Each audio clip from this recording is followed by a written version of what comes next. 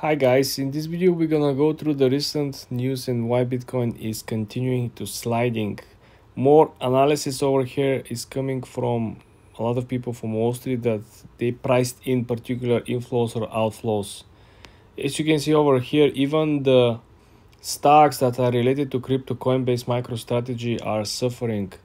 But let's go over the details. So first of all, people are saying that there is still a correction mode in the ETF simply because there are ETFs that are not approved versus the ETFs that are approved.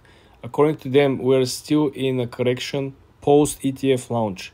They're saying that a lot of the traders who are trading with billions of dollars, short-term traders and large Bitcoin holders are still doing significant selling in the context of risk-off attitude. Essentially, these people are the one creating a major selling pressure on the market. Not only the people that I covered in the other video from Grayscale Trust that simply are either cashing out or shifting towards different ETF. The main scoop over here is that these short-term traders are feared that the price might go lower. So if they're sitting on profits, they're going to cash out. They're going to take the profits. They're saying that additionally, unrealized profit margins have not fallen enough for sellers to be exhausted, meaning that they could continue to sell, right, and make a profit and cashing out on green until they hit a particular level, and this level hasn't been hit yet. If you scroll down, he's talking about unrealized profit of a short-term holder has fallen to about 16% this week from 48%. So just think about people were sitting prior to Bitcoin approval on around 50% unrealized profit, meaning that they're in green, but they're not selling. And what happened after the ETF approval? The current sitting on green unrealized profits are only 16%, which is mind-blowing. So obviously, this like 30+% have been only waiting for the approval to cash out, which is very, very sketchy.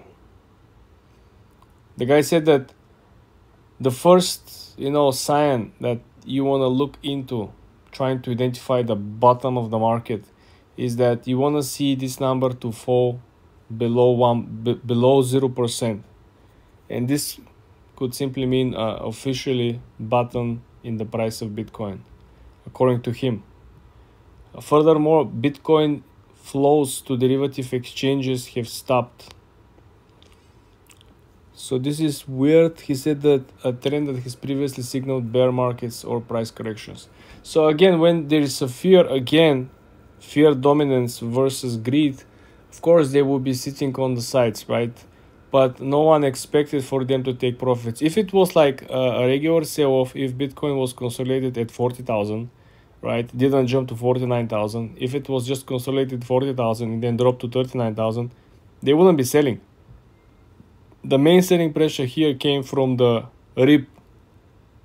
It didn't came from the dip, meaning that people sold on the way up, they didn't sell on the way down.